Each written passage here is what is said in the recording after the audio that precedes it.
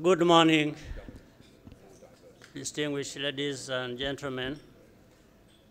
Mr. Carlos Slim, my fellow co-chair, Mr. Horin Zhao and Ms. Irina Bukova, co-vice chairs of the Broadband Commission, David Nabarro, Special Advisor to the UN Secretary General on SDGs, distinguished commissioners, ladies and gentlemen, good morning once again.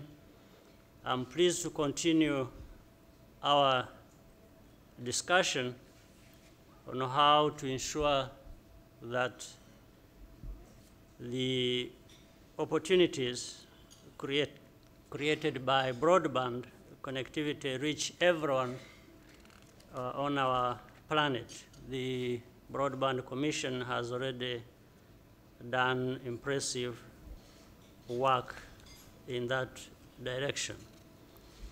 We have seen the numbers.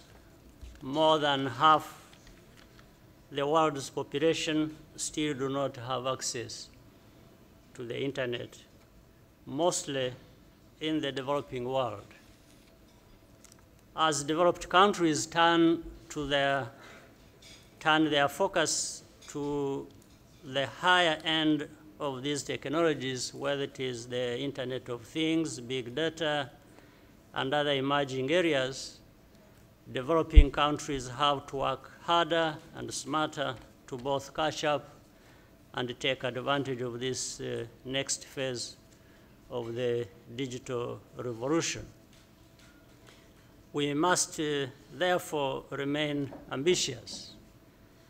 The global goals provide both a useful framework and also the opportunity to raise our focus beyond connecting people towards innovation, transformation, and growth. This requires even bolder thinking and organization and higher expectations of everyone involved. Broadband cannot solve all the world's problems, but we know it can accelerate progress in overcoming the biggest obstacles to global prosperity and well-being.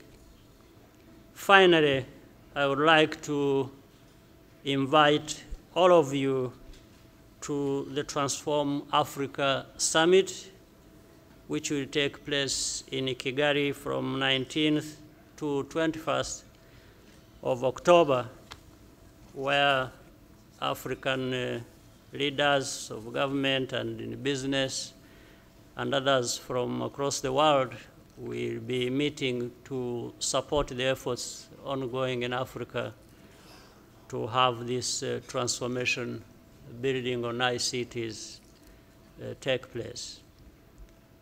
We will discuss how to harness ICT to make African cities more sustainable and economically vibrant. We hope to see many of you there, and I thank you and look forward to our conversations today. Thank you once again.